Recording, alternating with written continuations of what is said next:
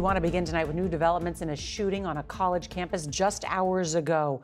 We are just learning from law enforcement that multiple people were killed after a gunman opened fire inside the business school at the University of Nevada, Las Vegas. Tonight we have new reporting on the gunman, and we'll hear from students who barricaded themselves inside classrooms to stay safe. The active shooter not only caused a lockdown on campus, but a temporary shutdown of the airport in Las Vegas, which is just miles from the Strip.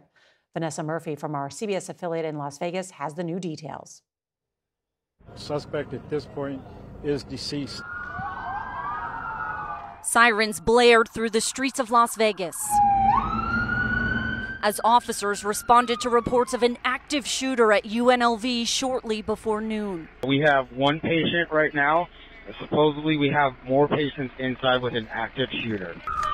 Campus police sent out alerts to students and faculty, telling them about shots being fired in the Beam Hall building and ordering them to run, hide, fight. Honestly, everyone was just panicking. We were just having a normal class, and then all of a sudden, someone said active shooter running across. This UNLV student says he and other classmates in a nearby building used tables to barricade themselves inside a classroom. I'm still scared out of my mind right now, and I'm not a person that gets scared like that.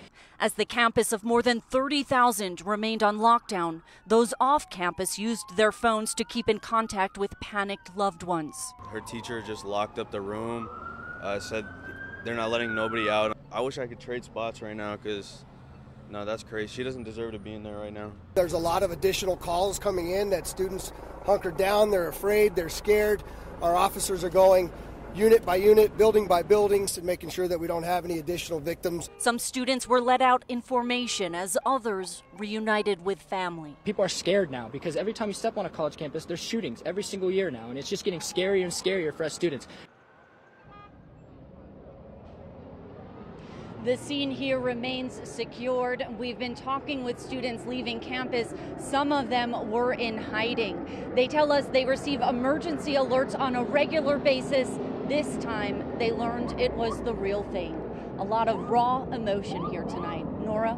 Vanessa Murphy, thank you very much.